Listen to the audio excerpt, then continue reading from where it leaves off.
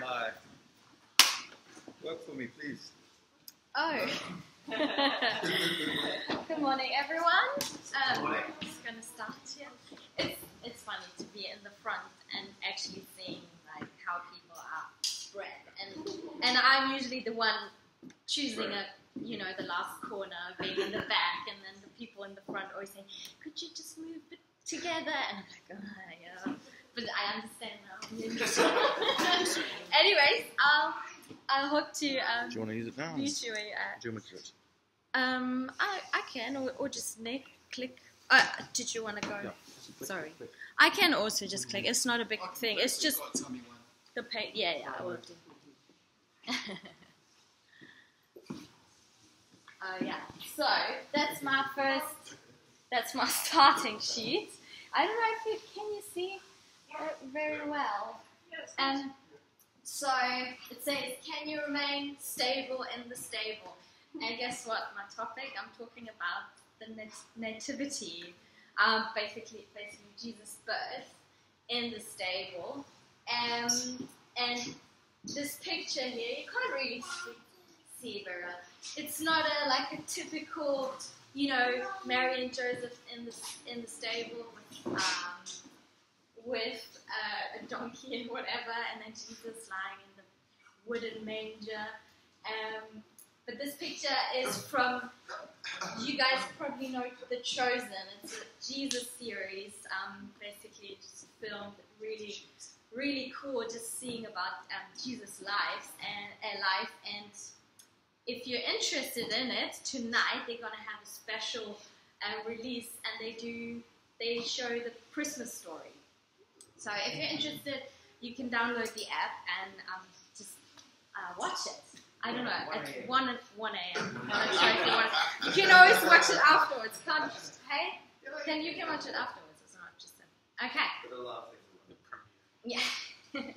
So, my 3 points today, if one thing you should remember about this preach, and that will actually help you, is find, trust, and stay. Yeah, that's like the points. Hey? Okay, oh yeah, perfect. I want to ask you guys, do you know or were you born in a very special or like not a normal place, or do you know someone who was born at a unique place, or have you heard of a story about someone giving birth in a, maybe in a car? We were really scared about Laura getting birth in a car, maybe, because her kids, they came so quick.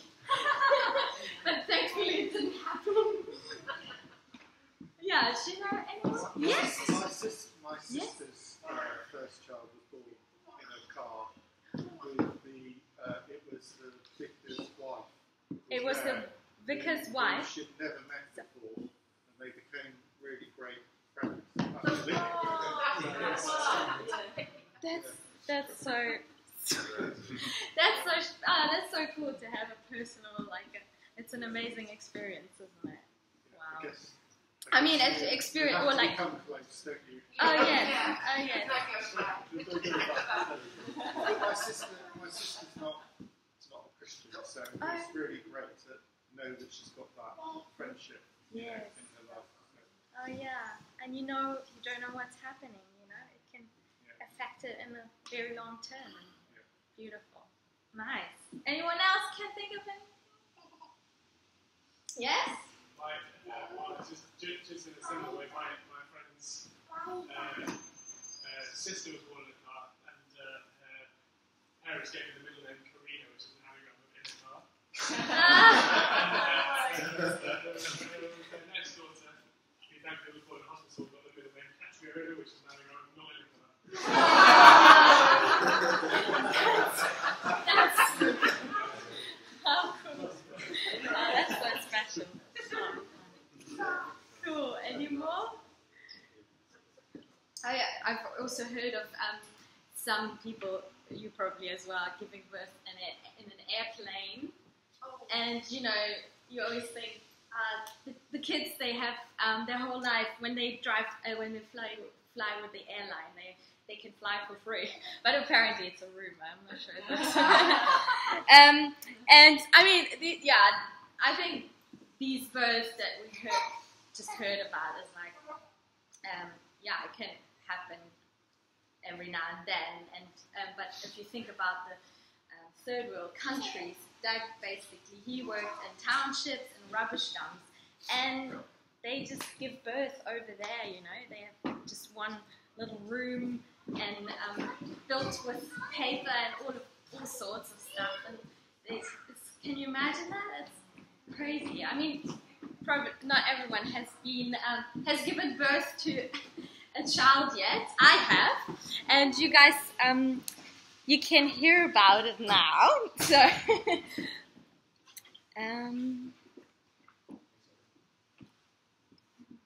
yes, that's me. So, this is where I had a good day. You can see I'm smiling. So yeah, when I was pregnant, I remember I had a really, really tough time. I was, especially the first trimester. Nora knows all about it as well. I was just feeling sick and emotional, and it affects just everything around you, and you can't see clearly, and you're just so negatively affected by it. And poor people who live around you. Doug, he was amazing. He was bearing with me. Well done, you. And yeah, I felt sick constantly, and it is so. And I don't know if you have felt like, I mean, not in the context of being pregnant, but generally, if you've been feeling sick, or if you have a disease that is constantly affecting your life or your everyday life, it is so tiring and so dragging. It can be really hard. And I felt I just wanted my family around, because I don't know, I just felt so vulnerable, and I had obviously friends and people, but family is just closest to you. And for those who don't know, my family is in Germany, and to the point where I was like, you know, I could even, you know, leave Doug for a bit and go to Germany. I don't care. Like, I would prefer to have my sisters around who went through the same thing, and my mom. So yeah, that was really tough. And then I had days really where I cried. I had a reason to cry every single day. Not sure if you know, if you've been in this place, in a place or in the season where you had just, you know, feeling so low and down for any reason, and you're crying, and you just don't know what to do, and you just feel you can't move on. Yeah, and then our house, we lived in a flat in an old Victorian house, which was cool, but you know, when you live in it, you can feel actually the cold, and you didn't get warm, and the bills, like the utilities, everything, it just felt, while I was pregnant, it felt so much harder, and it was weighing on me so much more. And towards the end of the pregnancy, you get, most women, they get into this nesting season, and they want to prepare everything for the baby, and make a nice room. We had only a 1-bedroom flat, and so he had to be in our room, and I was like, okay, it's fine, I can do this. Put up the bed and everything, and decor, and then when I found colors not matching together, it was such a big deal to me, and I'm like, oh man, it's not perfect, and my baby is coming here, and you have these, comparing with other, posts on Instagram, they're putting this amazing, baby room, and you like, can't compare this with mine, and yeah, so I like to be really planned and organized, and to be in control, and I don't know if you feeling at times like, oh, it's your character, like to be. I want everything set. I want everything perfect to be. And if it doesn't work out, it's like your world breaks down. Which I feel, for example, this is just the situation right now. I'm like, on my preach, I don't have it all, I don't feel perfectly planned and everything. And I was really stressing about today. So just have grace with me. Thanks. Yeah, and then, so just before Labour was born, COVID hit as well. So I was like, what's happening in the world? Gosh, it was all fresh. So you were thinking, maybe, in a couple months it's all over. Thankfully, we didn't know how long this is going to take, to be honest. But then my mom, she was not able to come because she was planning to come for 2 weeks around the birth. And so I was like, oh my gosh, all alone. And then lockdown hit as well, so we couldn't see anyone. And I just felt a bit disappointed. I was like, God, like, do I deserve it? It's just my first pregnancy, like my first experience. Why does it have to be so negative? And then self-pity, comes in, which doesn't help at all because you're just thinking all the like negative things, and it doesn't help you overcome. And and then the day, oh sorry Nick, I was just has it stopped now recording? No, okay. Nick, next slide. The day 12th of April 2020, Labour Benaya Anderson was born on Resurrection Sunday, which was really beautiful. So that was a bit of a little redemption moment, and so during the birth, don't worry, I'm not going to go into ugly details. I just got to the point where I was like, I just want to escape. I want to leave. I can't do this. You're just like trying to get over it. And I had the gas mask, and it makes you numb. And I was like, I just want more of it. I just want to pass out. I just want more. And like I breathe. I just want to pass out and escape and leave. And you might be in some situation as well. You might have found yourself in some situations where, not giving birth, but any situation where you're like, I can't do this anymore. I just want to leave. I'm out. I quit. Hey.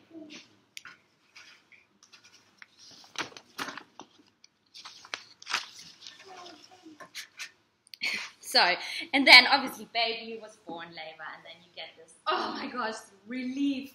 Oh, how cute and beautiful. And you think, we are done, we are over, we made it, But then you're actually experiencing life with a newborn, and you're like, I can't sleep. Like I sleep an hour and a half maybe at a time, and then you wake up and again and again. And you're like, this is never ending. No one's really told me, it's hard to, raising a little, newborn, but if you're actually going through it, you're like, flipping heck, how the heck? My mom's got 6 children. How did she make it? I don't understand. And in the nights, obviously, Doug had to work, and he couldn't really do anything because I had to feed him. So, so we decided, Doug, you go in the lounge, sleep there, and I just manage in the night. You take him in the morning so I can have a little rest, or evening, whatever. And so I was in the nights waking up, feeding Labour, and sitting there, like, sometimes really crying just because you're tired, and you're like, I feel so alone. I don't have anyone. Yes, I have Doug, but it's so... Sorry, I'm being dramatic, but it was dramatic. It really was. It is so real, isn't it? You, yeah, got some as well. But, next slide, please. But Like, he was just amazing, really. I have the best husband. In the beginning, he tried to do everything. He tried to do everything. Household, this and that, and so sorry guys, it's also like you guys are in a situation where maybe guys feel sometimes more responsibility about especially when you're maybe married or you have a family, or about, I don't know, maybe being a man is like, you gotta got this, you gotta be strong and stuff. And so Doug did amazingly, but he crashed as well at times, which is so natural and so normal. Next slide, please.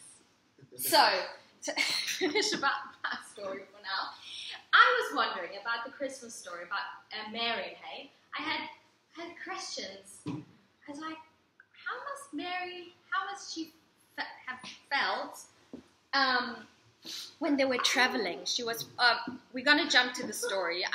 I reckon everyone knows the story, but after this, we're going to read actually through the story. Maybe you can follow better. But they were basically traveling to go to Bethlehem for the census, and she was pregnant, like in her last stage. And they were walking, they didn't have cars. I couldn't really sit a long time, and so she was on a donkey. I can't imagine how was that for her. And was she emotional? Did she feel vulnerable? How was the labor then actually giving birth to a king? Was it easy? Like, because it was Jesus, could have been like, yay, the king, everything right. But then she gave birth in a stable, so you're like, the king of the world, being born in the stable. How was Joseph in the whole process? Was he strong and supportive? I think he was, but you don't know, he might have been overwhelmed at times as well.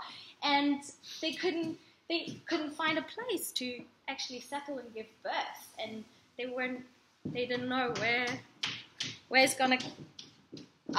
When they the inn or they didn't find a room to stay or guest room, and they just were without a plan. So totally, what's the word?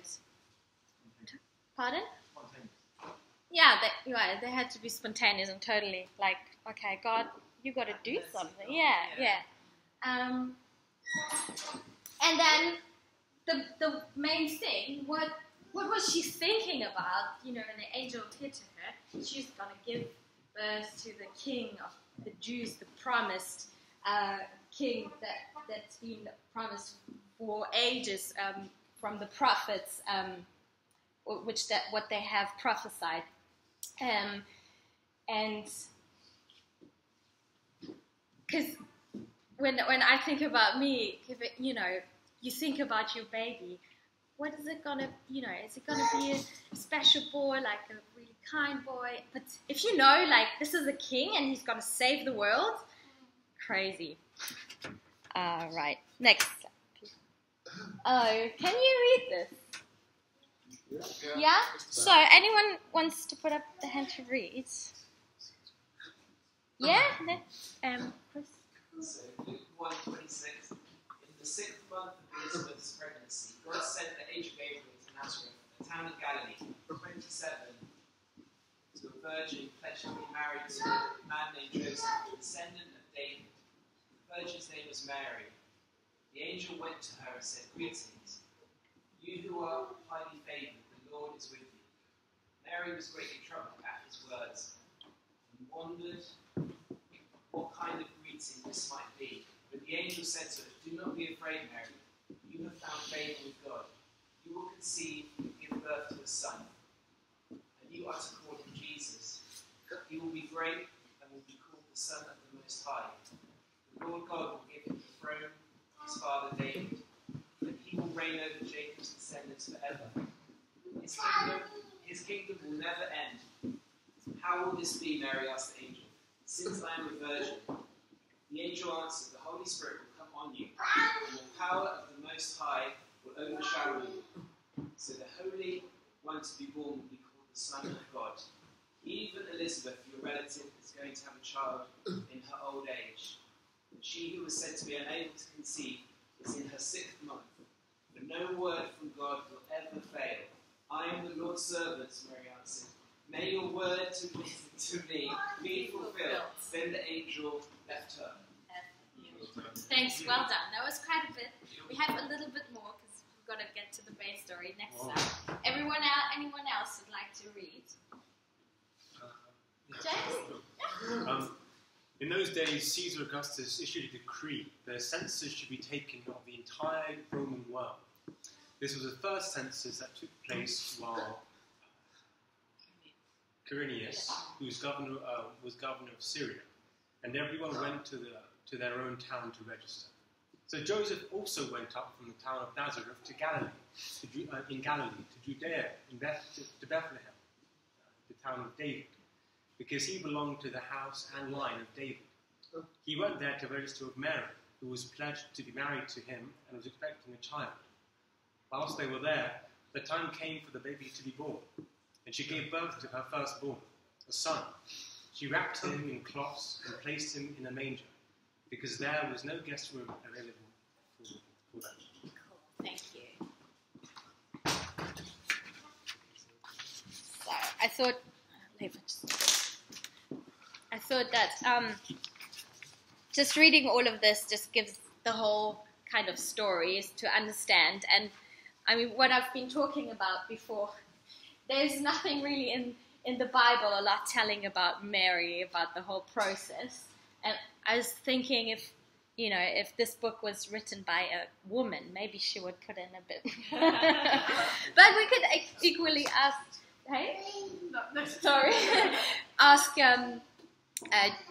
ask about Joseph. How was it like for him? So the last bit, while they were there, the time came for the baby to be born, and she gave birth to her first son, for her firstborn, a son. She wrapped him in cloth and placed him in a manger because there was no guest room available for them. Again, as I said before, can you imagine a king being born in a stable? Like all the expectations and all of this about a king, about the Lord of the Lords or the Son of God. You just think, about a palace maybe, or like a well-prepared place. But Jesus came in a dirty place to the world. He went so low so he can reach all of us, everyone, like no matter where your background is from. If you come from a really broken family or poor family or rich or really just also a wonderful normal family. It doesn't matter. To Jesus, everyone is valuable and he looks at everyone the same.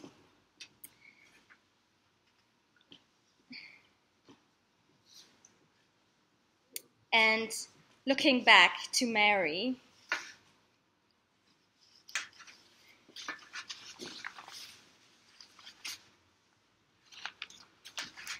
the other slide, sorry. Yeah, perfect. The way she receives, the angel comes to her and he tells her that she's going to give birth to a son, and you'll call him Jesus, and he's the Son of the Most High. And she's like, how can this be? She wasn't even married, she was a virgin, and obviously supernatural through the Holy Spirit. She got pregnant, and her response was, I am the Lord's servant. May your word to me be fulfilled. So she just received it and accepted it. Yeah. So, and I think Mary is such a good example of how to get through through a hard season. I know there's not a lot written about it, but just the simple way of her submitting and receiving. It's just so beautiful. So, and now I come to my 3 points. First one, it was find Jesus in the moment. So if you find yourself in a tough place, really hard situation, you're struggling with people, with yourself, and everything around you goes down, or it doesn't even have to be, or you're just living normal life. Can you find Jesus in the moment? Can you find Jesus where you're at? And that scripture is really beautiful as well to describe.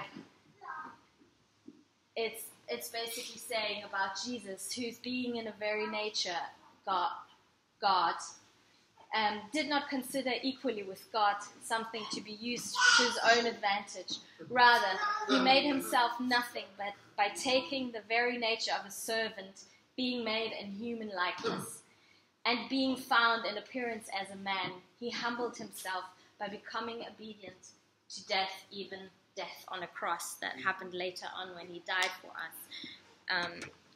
And it started when he came to the world solo, being born in a stable. Can you find Jesus in the midst of your chaos, in those moments where you're really struggling? And yeah, so when you think about the story, can you find Jesus in your stable? No matter how it looks like, because he understands you. He knows where you're at. He knows the place, the broken place where you're at, or where you're coming from. That's great. Yes, that's a good start. Come on, then. You can start actually. I was just, that's perfect. Yeah, if you would like to, why not? That was just your son becoming emotional. Yeah, come on. And it also says, Nick talked about it last week. God is Emmanuel. He's Emmanuel, God with us. And that's a promise God made us. And so we come to our next point. Trust in God's promises and surrender to them. And Mary received the word from the angel, and she's like, I am the Lord's servant. She humbled herself, and she received it. And in Proverbs 3:5-6, it says, trust in the Lord with all your heart, and lean not to your own understanding. In all your ways acknowledge, which means to know and submit to him, and he will make your path straight. What does it mean to surrender? Giving up control. Because what do we do when we want to control situations? Like sometimes we use manipulation, or we're trying to like plan everything ahead and have it all together in our own control, in our own strength. But the key is actually surrender to Jesus, because you don't have to do this alone. In some situations you can't do it alone, because you need Jesus, and you got to trust that he's coming through, because that's his promise. And if you believe it and trust it, he will make your path straight. He will make a way. There's always a way out. There's always a light at the end. And I was also looking up the word surrender. It means stop resisting to an enemy or opponent and submit to their authority. In this case, you're not submitting to the problem when you give up. You're submitting to Jesus, and that's so. That you can't be in better hands than Jesus.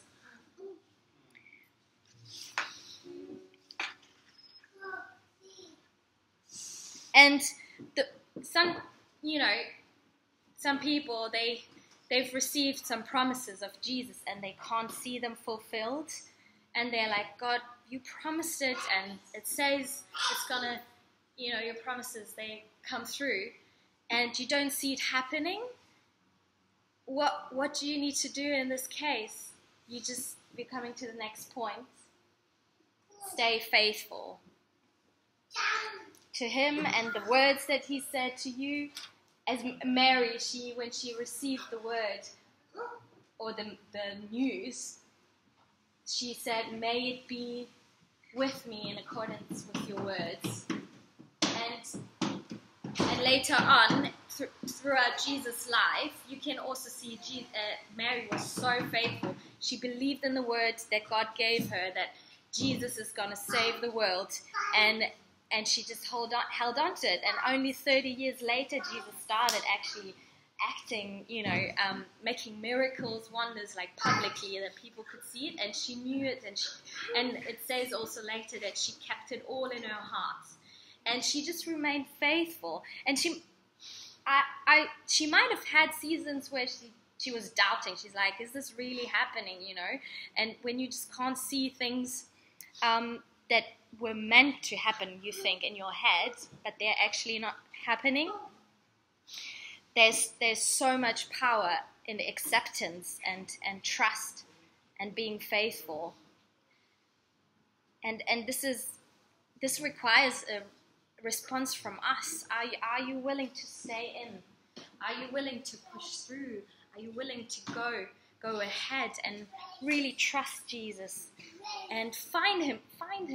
Because he's, sometimes he comes so like a baby, and you don't have to accept him to show up like the king. That's expectations or our view.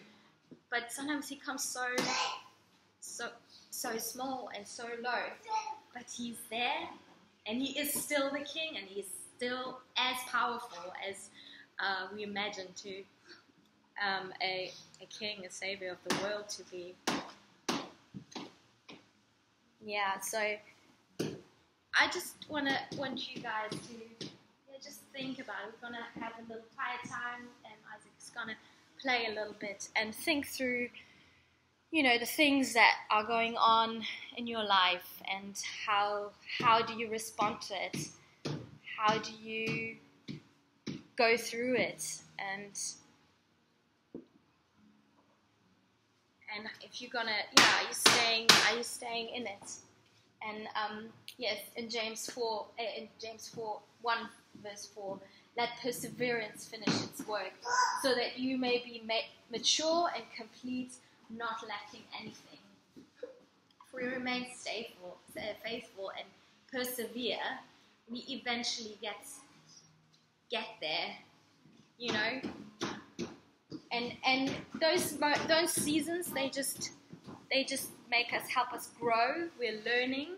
I also heard someone said, God didn't, when back in the Old Testament, when the Israelites were standing in front of the sea, God didn't just make it disappear, but he split the sea so they could actually walk through it. So God helps you to go through it, and Jesus sees you, and he is not far away. You just have to find him. Yeah. So let's have a little time, and then Doug's gonna take on.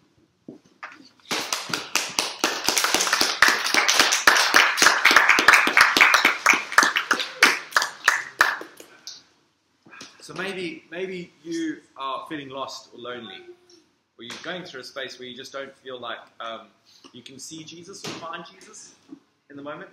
Like, the interesting thing is God's finding us as much as we're finding him. The second one is trust. So if you're battling with trust, it could be trust within relationships, it could be trust with the people around you, community, government, life in general. There's someone who you can trust, and that's Jesus. God is worth trusting. And then the third thing is, can you stay faithful? Can you stick it? Can you stick through the hard times when it's just so easy to push the eject button and pull out? It's like, pull out, I want out. And Michal, I remember her saying like stuff. I am going to Germany. I'm getting the next flight out to Germany. I'm out. Like, that's tough when you're hearing that as a husband. I'm like, I'm not good enough. I want everything you need. And yet Jesus, I remember Michal just putting on worship and just worshiping God. Like I remember her finding Jesus in those moments where it was super tough at night time. She's encouraging herself with like friends who are overseas, who are going through similar situations, and they're sharing the story. Sometimes you just need to share your story. The one thing about Michal, man, I married a woman who is got grit.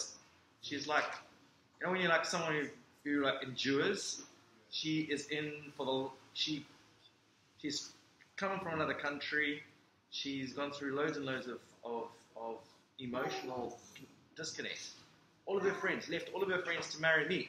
I'm like, come on, I am that amazing, but it's been hard for her, and I've watched her just choose Jesus and choose to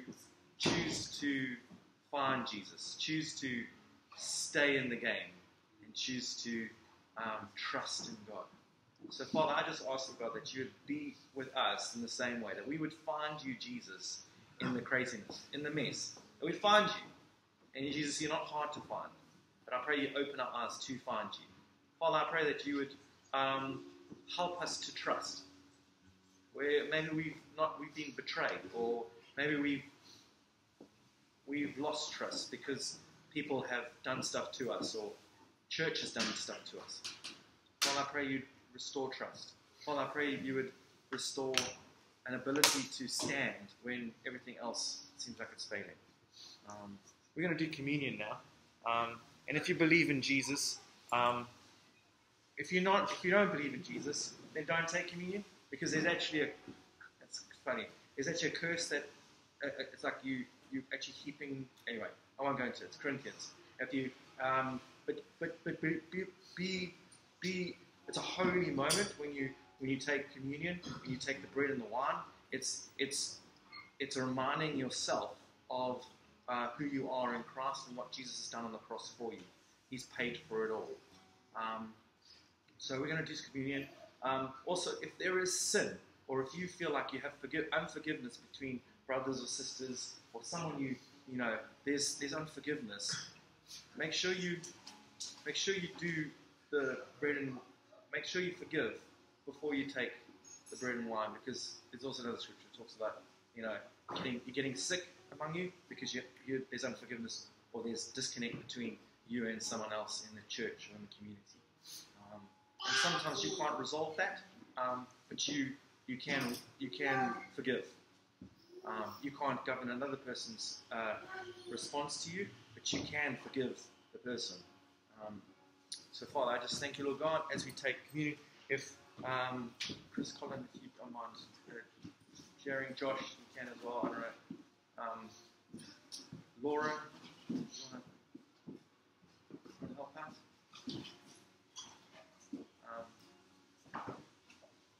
Feel free to.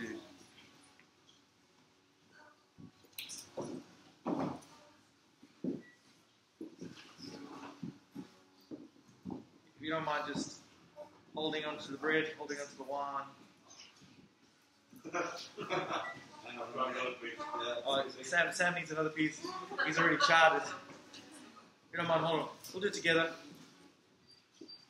I'm not sure it's gluten-free, but, you know, it'll do. Oh, is it true? Gluten-free, guys. Gluten-free.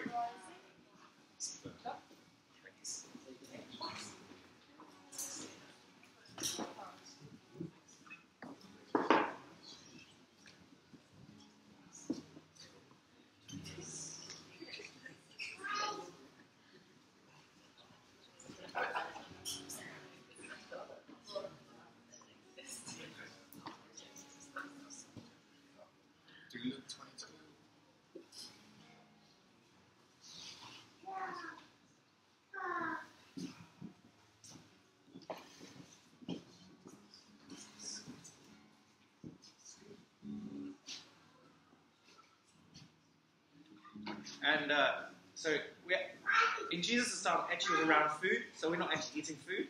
But if you were in Jewish culture, you'd probably be having a massive feast. And Jesus would be like, probably pick up a big chunk of bread, as opposed to little pieces like this. But this is, for us. And Matthew 26:28 says, while they were eating, Jesus took the bread, and when he had given thanks, he broke it and gave it to his disciples, saying, "Take and eat, this is my body." Then he took the cup, and when he had given thanks, he had given it to them, saying, "Drink from it, all of you. This is my blood of the covenant, which is poured out for many for the forgiveness of sins." I tell you, I will not drink from this fruit of the vine from now and on until that day when I drink it new with you in my Father's kingdom. That was the last time Jesus ate and drank before he died on the cross. And he gave us this tradition, which we still keep until Jesus returns, which we believe is going to at some point. We don't know when. But it's this thing of taking the bread, which represents his body, and taking wine. We don't have wine, we've got grape juice, because we have people who struggle with alcohol in the area, so we tend to go for something that's not alcoholic. But this is in commemoration of Jesus' blood and what he did on the cross. He took all the sins of the whole world, everything wrong with the world. He took it on his shoulders to make a way that we can have a relationship with God. Cool. So everyone together, because we are the body of Christ, between you and God as well.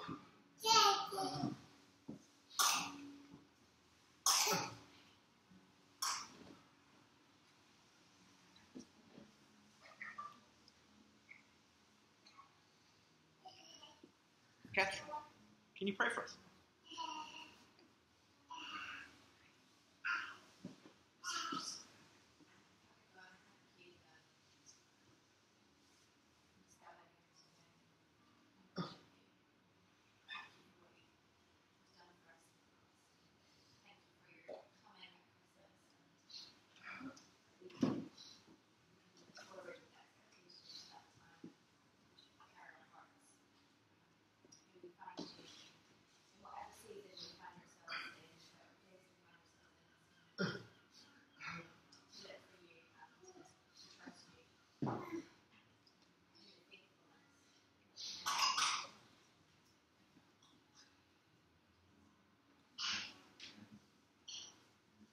Drink of the grape juice, wine, which represents Jesus' blood.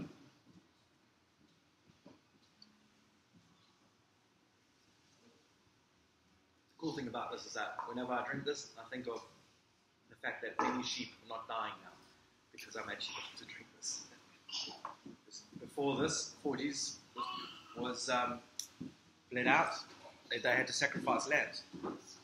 Lots and lots of it. So yeah, cheers to all the sheep that are okay. But also we get forgiveness of sins. Yeah. Father, thank you so much for each person in the room.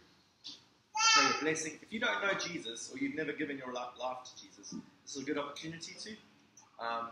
And so if you've never given your life to Jesus and said, "Jesus, I'll commit to you as much as you're committing to me," yeah, this is a good opportunity.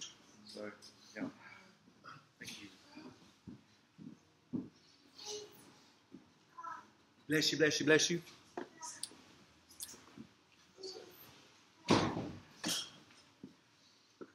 Thanks, Doug.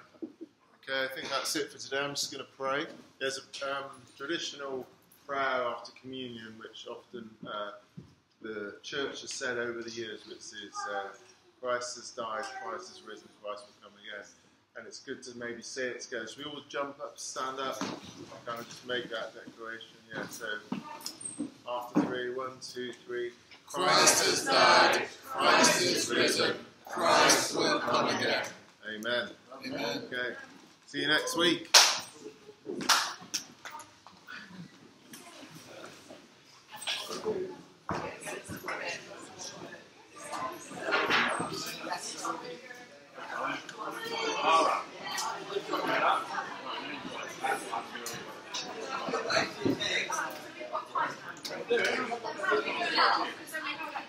Yeah.